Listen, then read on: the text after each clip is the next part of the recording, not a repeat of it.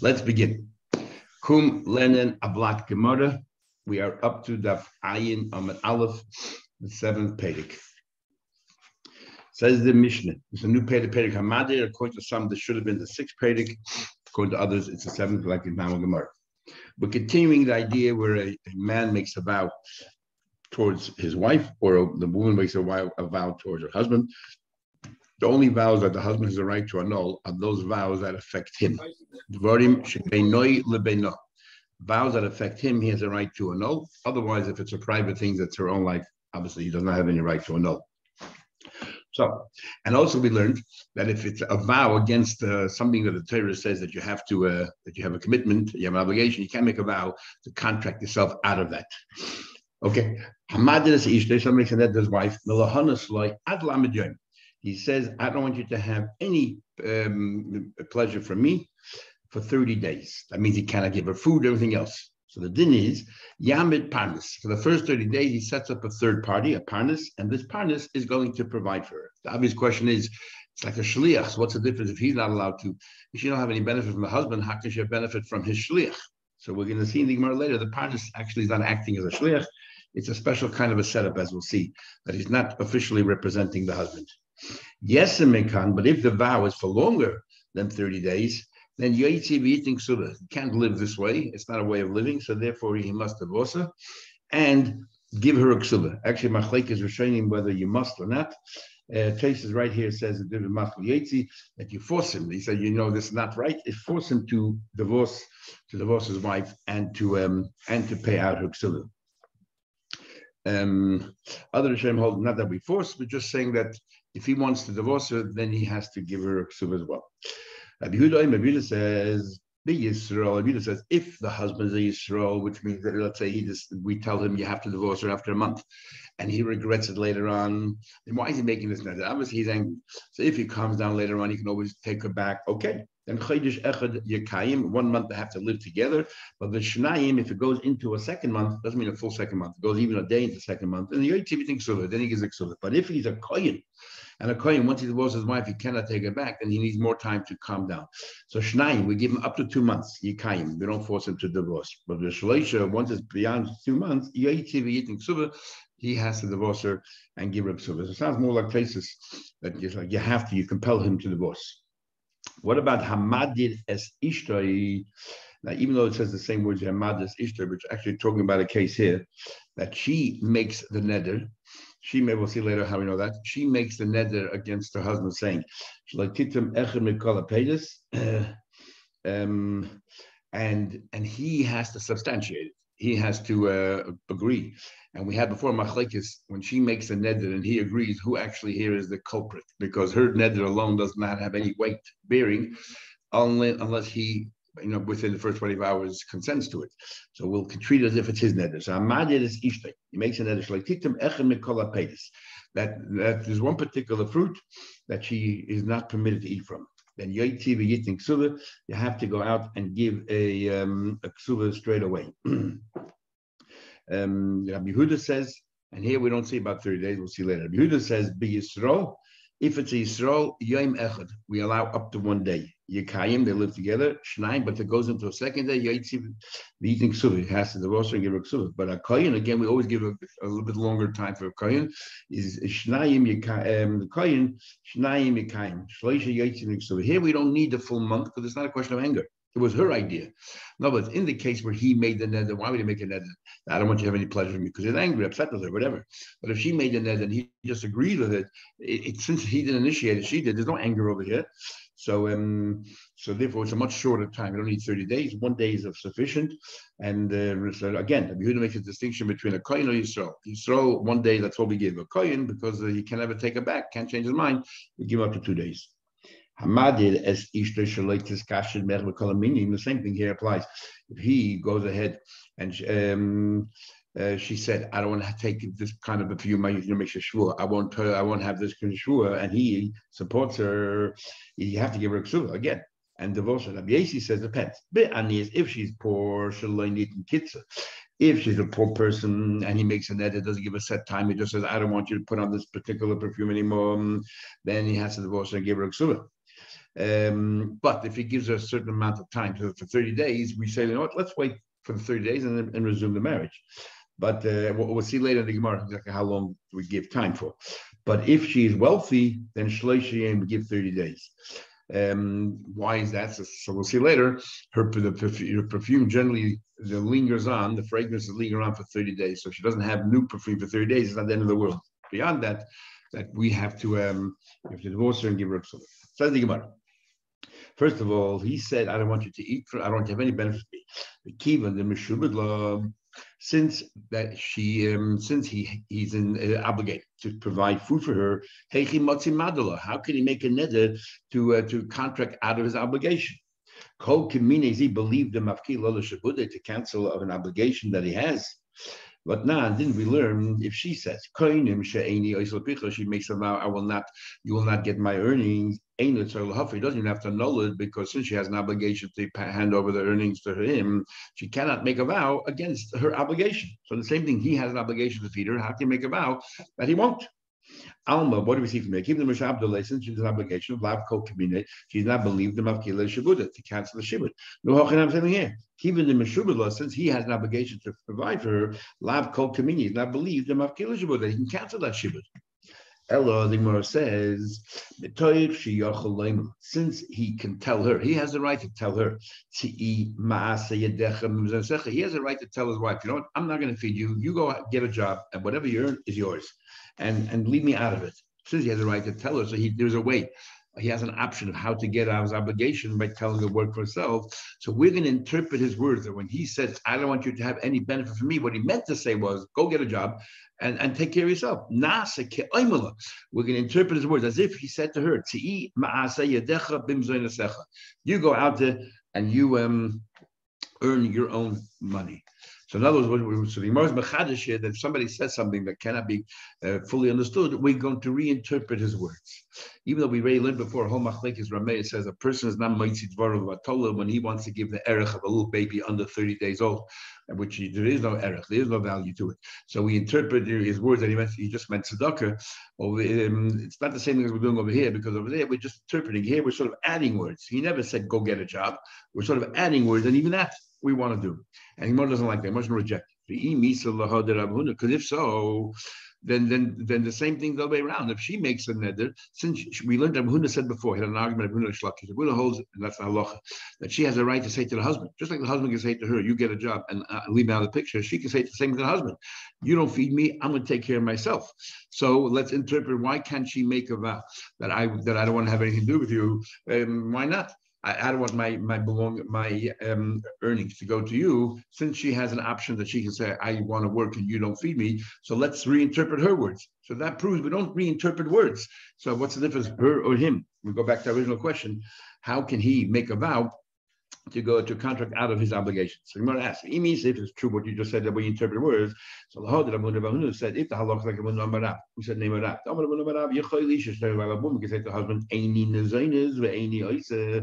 I don't want you to feed me and I don't want to do anything. Everything I do to you is on my Einu Tzarech L'Hafez. Why do we say that you don't have to cancel? Lema, let us say, since she can say, since she can say, I will not, don't feed me and I won't do, is Nasa becomes Kimisha Meresla, as if she says to him, let's interpret the words when she says that when she made that all my earnings should be also to you. Let's interpret what she meant was, I'm going to earn the money for myself and you don't feed me anymore.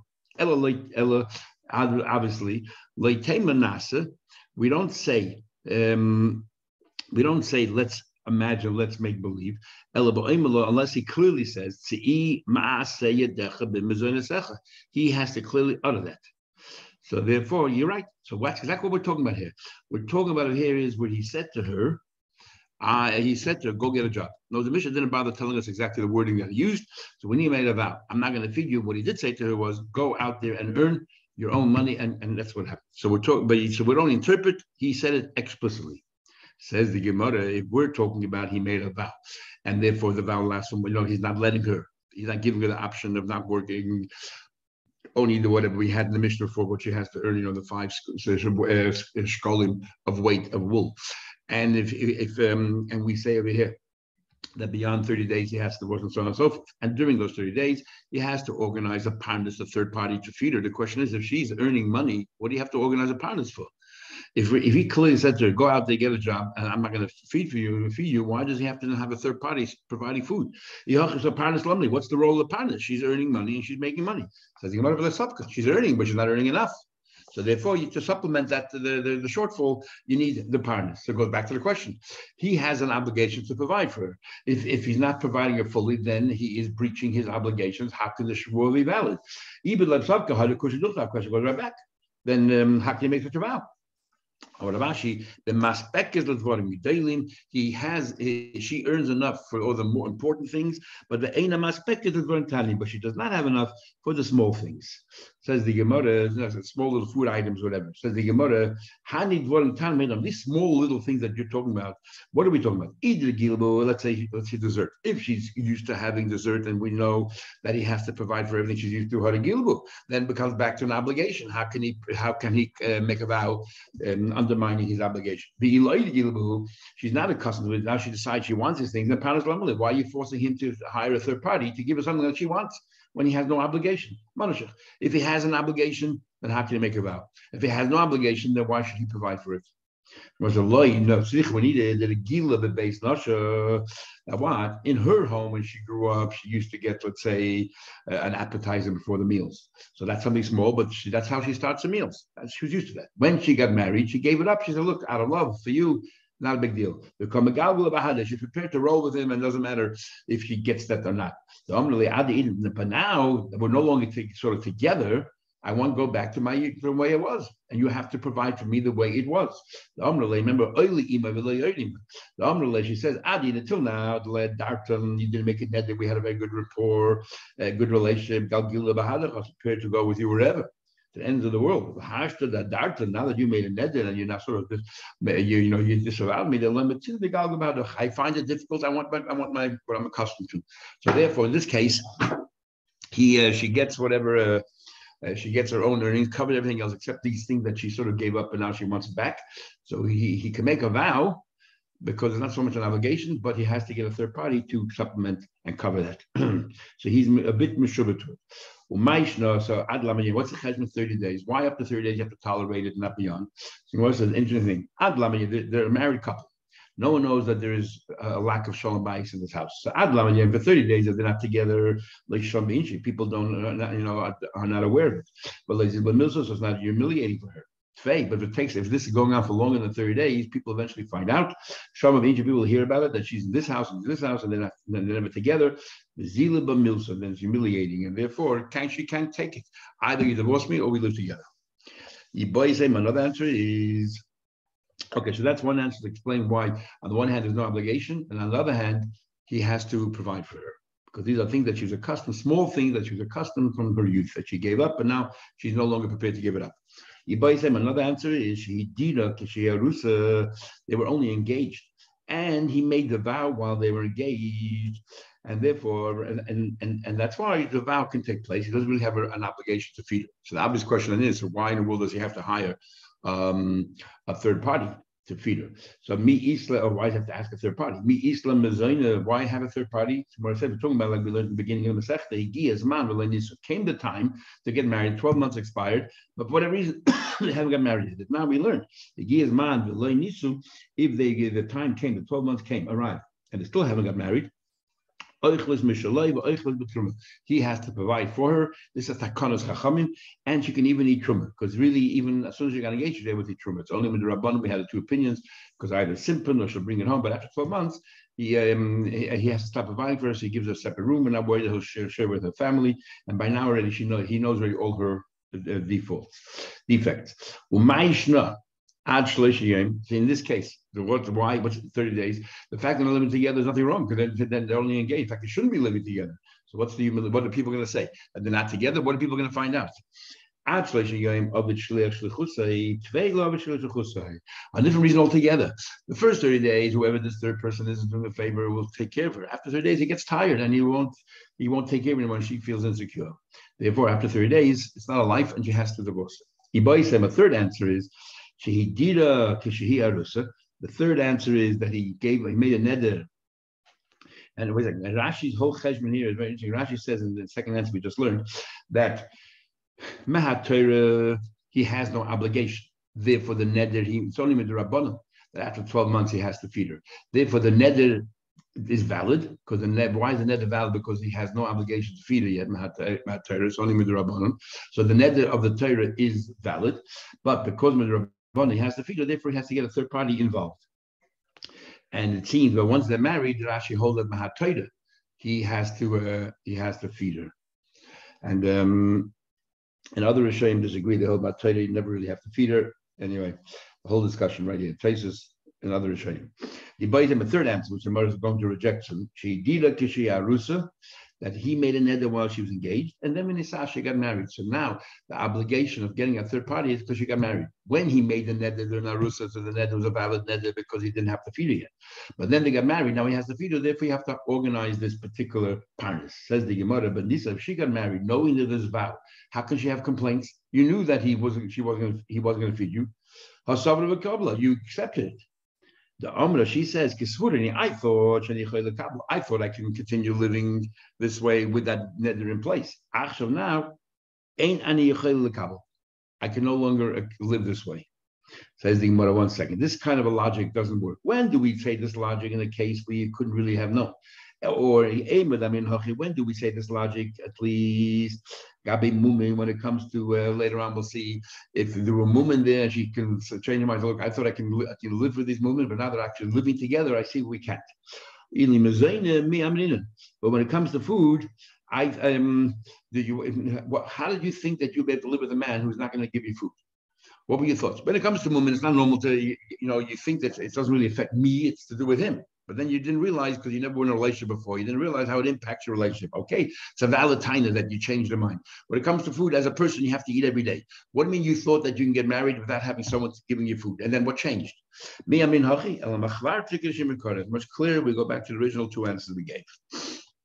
Says the Gemara further, absolutely. Part of the partners. So Gemara's question now is going to be what we raised before. Partners love shechusa. How can you have a partner? He made a vow, he won't give her anything. Then he gets a third party that seems from here that he gives him food to pass on to her. So how does that help? He's a shliach representing him. He's breaching his vows. He doesn't ask this person, doesn't make him a shliach, appoint him as a shliach. He says the following statement: if anybody wants to give food to my wife, it won't cost you anything. In other words, one day I will reimburse you. So you're not my shliach, really, because I just open it up to everybody, and whoever volunteers, you're a volunteer. Just I'll reimburse you one day. So you're not acting on my behalf. Says the Gemara, what are you talking about? We find this very expression does make you a shliach. If you go ahead and you decide to carry out my instructions, it's as if you're my shliach. Where do you find that? By a get. You can tell me it's not considered a shliach, but now we learned in the Mishnah, somebody was tossed into a pit. And he didn't know if he'll ever get out. So he screamed out, anybody can hear this voice. Please write a get to my wife.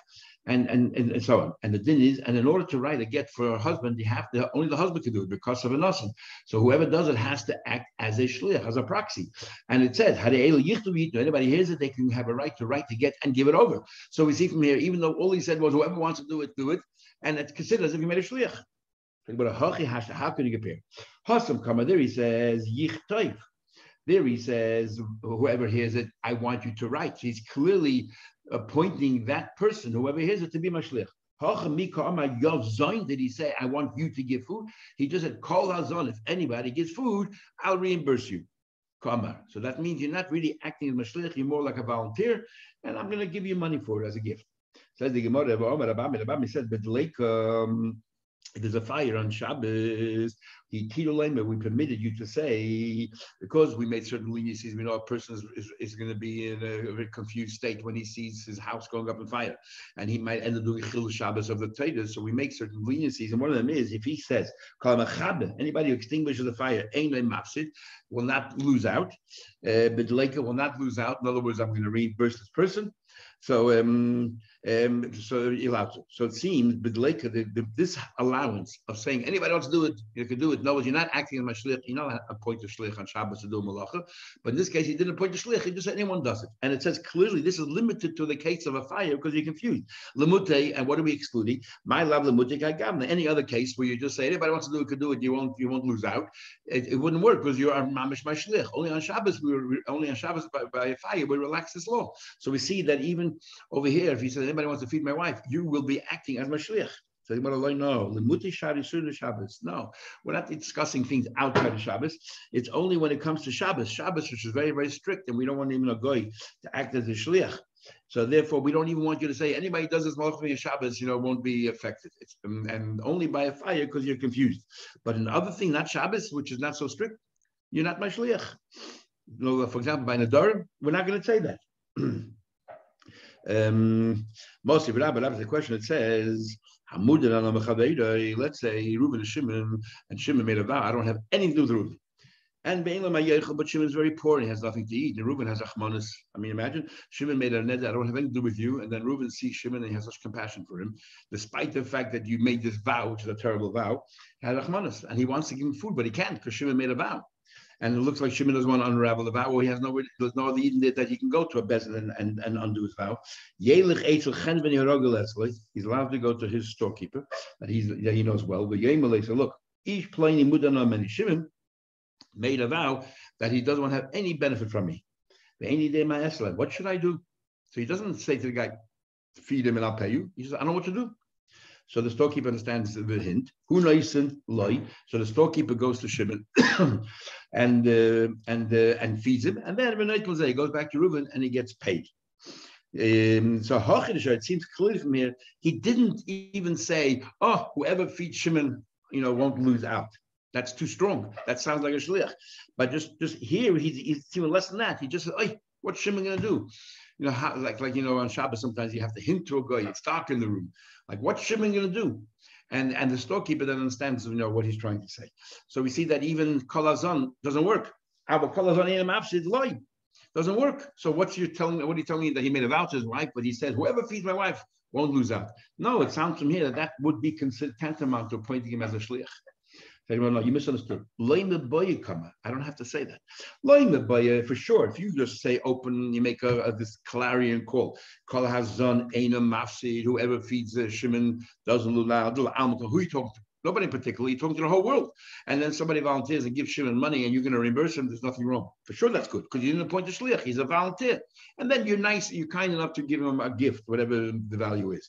Aval Hai, in this case here, is worse because you went to a specific person, keeping the ragul uka azul. Since this is the storekeeper that you always buy food from, and you said this thing, it's almost clear.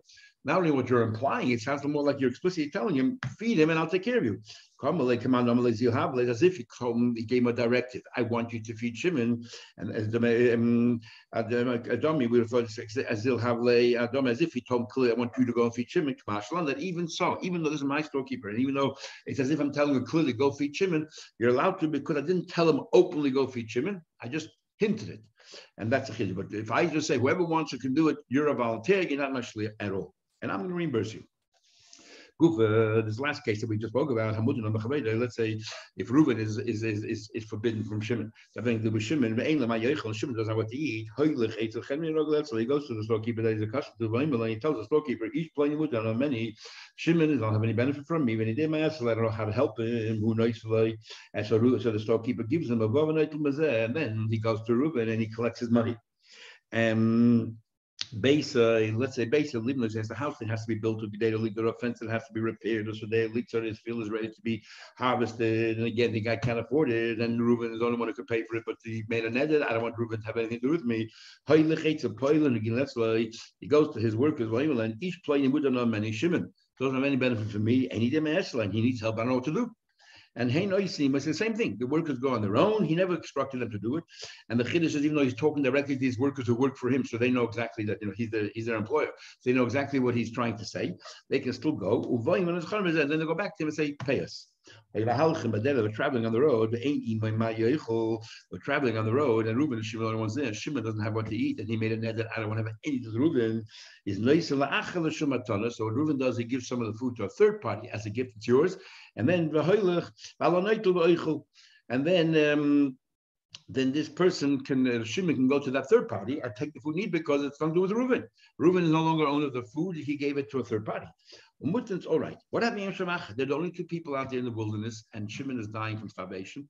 And Reuben and Shimon obviously cannot be matanedek because there's no one else there.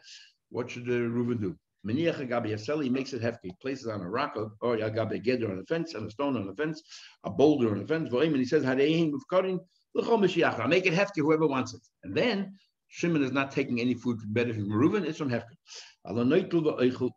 Permitted. In the Gemara, we actually have a machlekes how hefker works. If I make something hefker ownerless, does it become ownerless straight away, or does only when it enters the person, if another person comes and takes it, that's when it becomes his?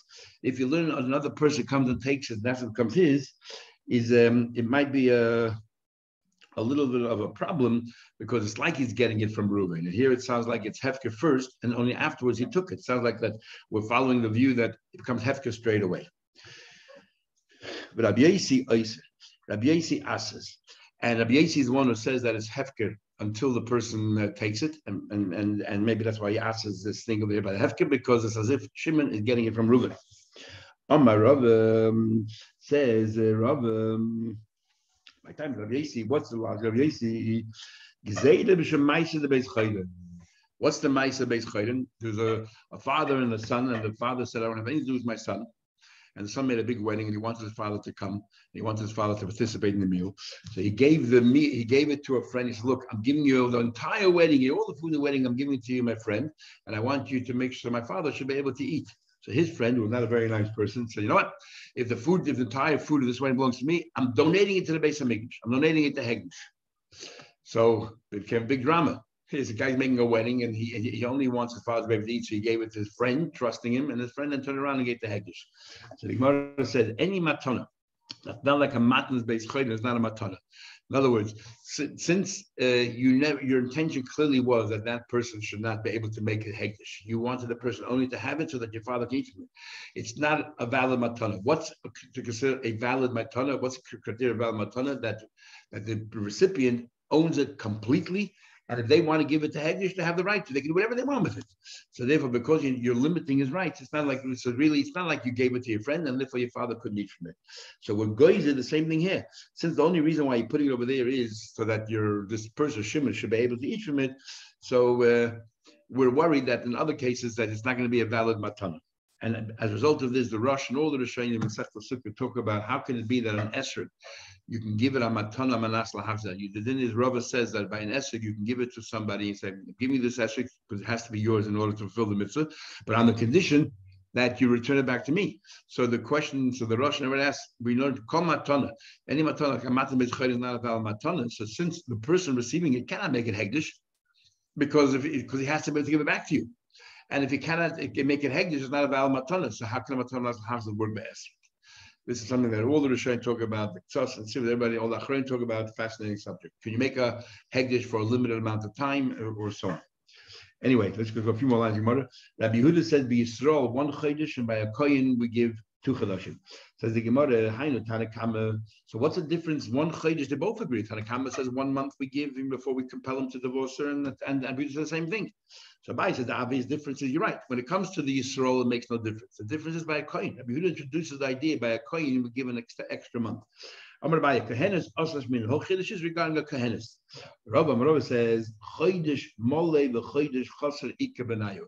No, even by Yisrael there's a difference. What you need a 30-day month, or is it always 30 days, or he means the month regardless of whatever the month is, a chodesh. So if the month is 29 days, it's 29 days. If the month has to be 30 days, it is 30 days. Says the Gemara, Amar okay, we'll stop here. And here starts the Gemara.